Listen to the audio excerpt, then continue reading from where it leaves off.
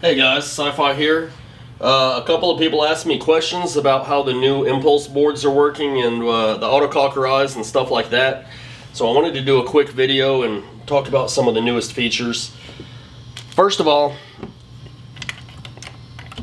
I have an example of the longer version of the upper board, and I have an example of the shorter version of the upper board.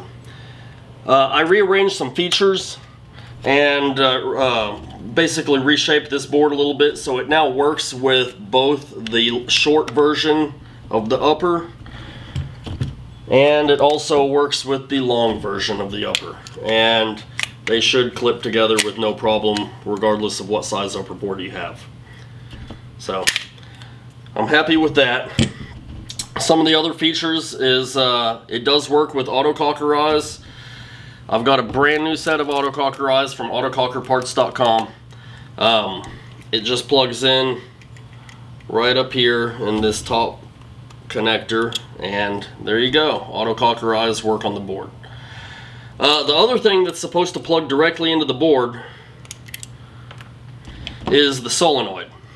And originally what I had said was I was going to have a smaller size connector built into the board, and you would change the connector on the wires of your solenoid and then you could plug the wires directly into the board. So I changed gears a little bit, and what I did was I left the connector off of the board, but I left room to install the full size connector. So we can get a connector and solder it onto the board, and then you can plug in your solenoid without having to replace the wired end of the connector. So the reason it's not already soldered on there is because the device of the connector is actually too tall, and when it's on there it interferes with the upper board. When we clip them both together, it actually keeps us from being able to clip them together because the height of that connector is so tall. So it only works if you don't have an upper board, which is not a problem for the people that need it because they probably don't have an upper board. Anyway, I'm going to be ordering some of those connectors. If anybody needs one, holler at me and I'll send you one for free.